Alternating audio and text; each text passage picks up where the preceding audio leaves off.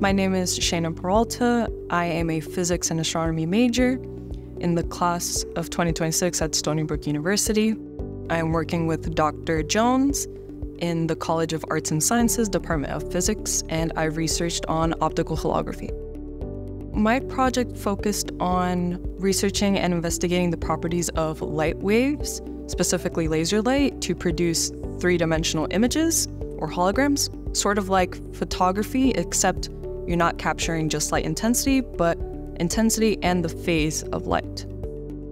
This summer, I conducted investigative research on how to make holographic images and the aspects of laser light which allow us to get a crisp and clear image on the holographic plate. The best aspect of laser light to use for holograms is its coherence length, and what that means is just the laser is very coherent over a long period of time, and that allows us to basically, it maintains a consistent phase, which is great for the holographic process. I also worked and built an interferometer to measure this coherence length of the specific laser I used, and it also allowed me to visually see the interference pattern that is caused by the laser, which is an important aspect in holography as well. My family is originally from the Dominican Republic, and no one in my family has ever done anything in the STEM field professionally. So when my parents realized that I was really interested in the physical sciences and mathematics, I'm more than happy that they allowed me to continue my pursuit in that.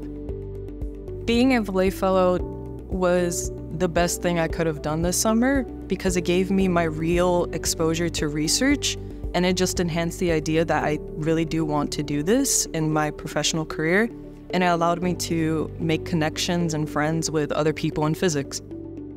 My goals for the future are to go to grad school, hopefully in astrophysics, and continue in undergraduate research because it's one of my favorite things to do. I would like to thank the Francis Velay Fellowship, the PANAFL Foundation, and the Physics and Astronomy Barrish Eureka Award for supporting my research over the summer. I would also like to thank the College of Arts and Sciences faculty and staff for making this collaboration possible.